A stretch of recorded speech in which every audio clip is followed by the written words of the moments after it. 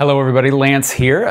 Today we're doing a slightly more advanced topic. We're still talking about push-ups, but we are discussing the reversed spinal curve during your push-up. I'm hoping that just, nobody watches this video except for one of you and you're like, oh my God, this video has everything. So, in my previous video, we talked about the width of the rib cage, and we're talking about doing really good push-ups. And push-ups are a great upper body exercise because they incorporate so much stability. They incorporate the serratus anterior, which helps control rib cage position, and all of that is great, but you can still mess it up, right? So if I have ribs that are flared, or if I have somebody whose ribs are flared, I'm probably trying to teach them how to bring them down. But you can go too far. So if I go too far, it looks like this, right? I say, tuck your hips a lot, bring your rib cage down like this, and now reach at the top. And so what happens is they reverse their spinal curve. I'm gonna try to show you. They'll round their low back and extend their thoracic spine. And that, that is the opposite of what you're looking for. There's no lumbar lordosis. There's no thoracic kyphosis. The neck is totally flat.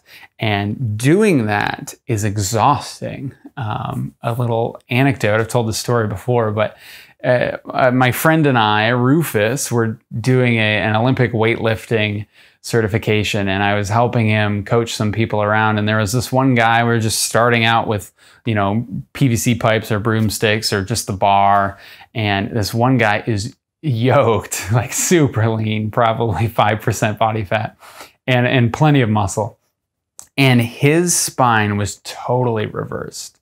It was not just flat, it was reversed. So his lumbar spine was flexed, his thoracic spine was extended, just like we were just showing you. And I just looked at it. This guy had so much tension, which you could totally see because he was so lean.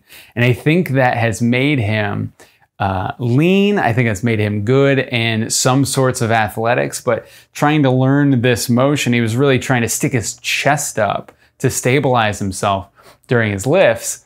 And it just wasn't going to get him anywhere because it was throwing him too far in the direction that he kind of wanted to be. Like, you kind of want a flat spine during all this stuff because then everything can stack pretty well.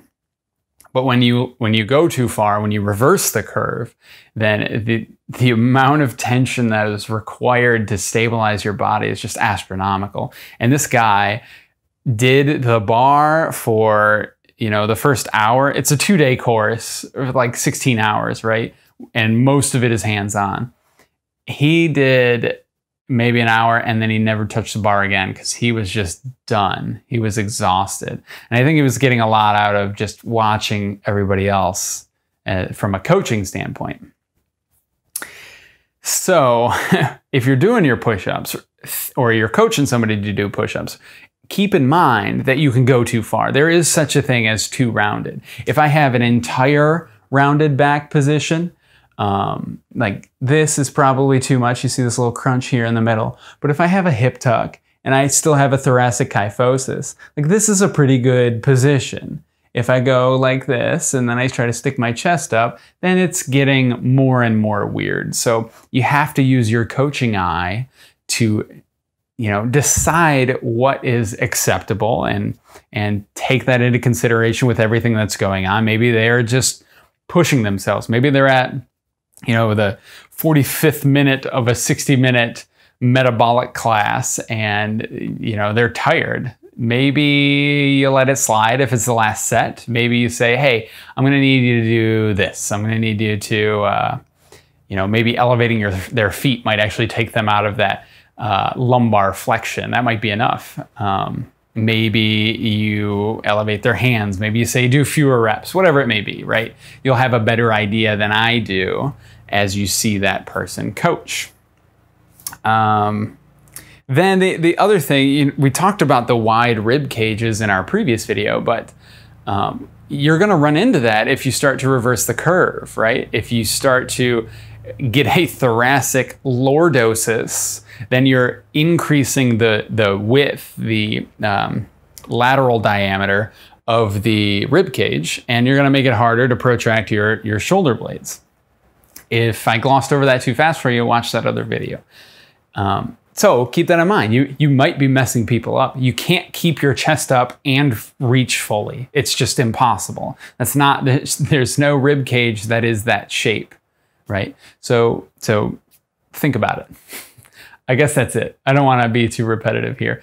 Hopefully that was helpful for one of you, and stay tuned for tomorrow.